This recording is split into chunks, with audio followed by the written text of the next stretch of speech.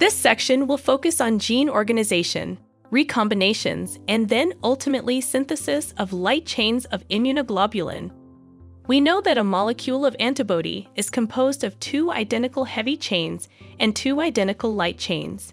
This light chain can be any one of the 2 types, that is, kappa light chain and lambda light chain. Both these chains are structurally and functionally similar, but only differs in gene segment coding for these chains. First, let's look at gene and protein structure of the kappa light chain. The gene segments for kappa light chain reside on chromosome number 2 in the human genome. If we look at the kappa chain gene, it shows that a single exon codes for the constant region of the kappa chain, and that is often referred as C-kappa gene, whereas the variable region is coded by 2 exons. Most of the variable part is coded for by single exon called the kappa variable gene, or V-kappa. But the part closest to the constant region is coded for by a separate gene segment called the J gene, or J-kappa.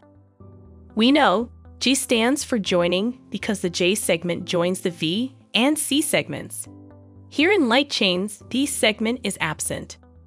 There are approximately 35 V-kappa genes and 5 J-kappa genes, and each of these gene segments have different nucleotide sequences.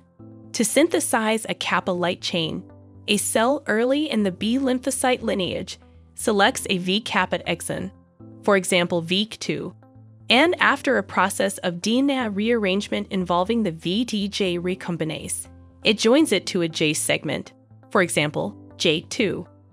This is called VJ recombination. The intervening DNA, in this example from approximately the end of V3 to the end of J2, is deleted by looping it and cleaving it out for ultimate degradation. Although the developing B cell has a large number of V genes, or exons, and, to a lesser extent, J genes, each B cell uses only one of the V genes and one of the J genes. Or we can say, the DNA of the gene in a B cell has one of its 35 V genes joined to one of its 5 J genes, and thus it is called VJ recombination. This choosing to utilize only one out of the many exons occurs because of a specialized molecular process, that is gene rearrangement, that occurs during the development of the B cell, just like in heavy chain.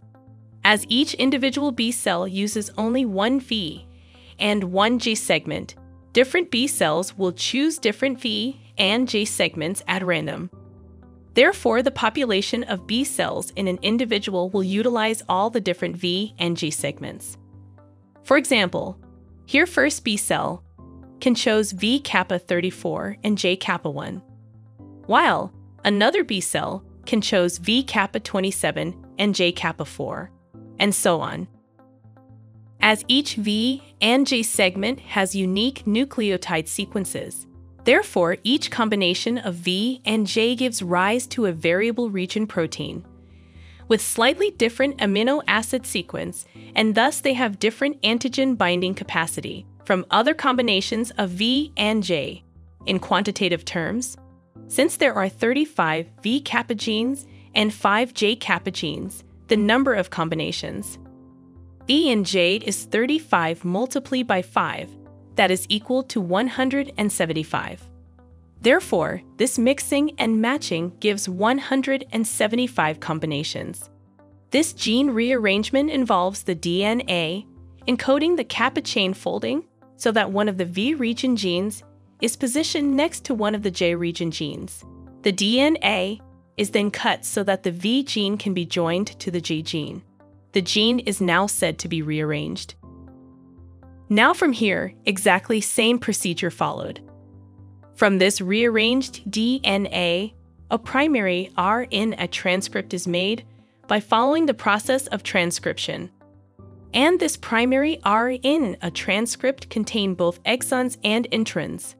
So in the next step RNA, splicing takes place. That removes introns and extra J sequences and generate messenger RNA. This messenger RNA is then translated into kappa chain polypeptide, together with the removal of L gene segment. It is the same exact mechanism, that was followed during heavy chain gene rearrangement.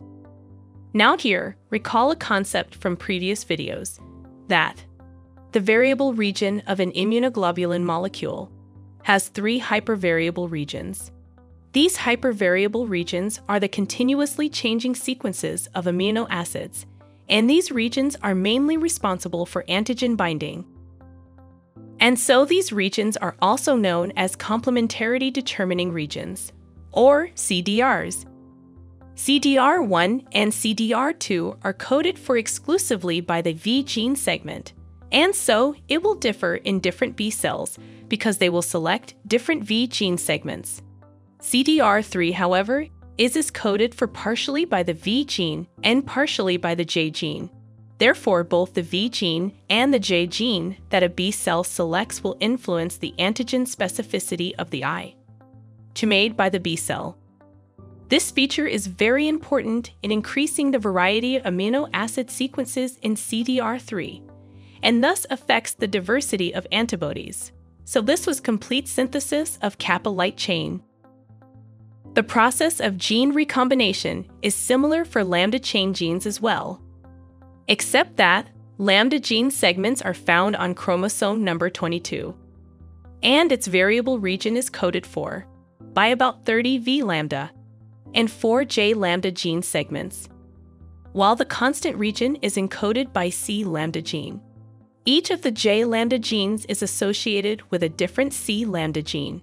That can be C lambda 1, C lambda 2, C lambda 3, or C lambda 4.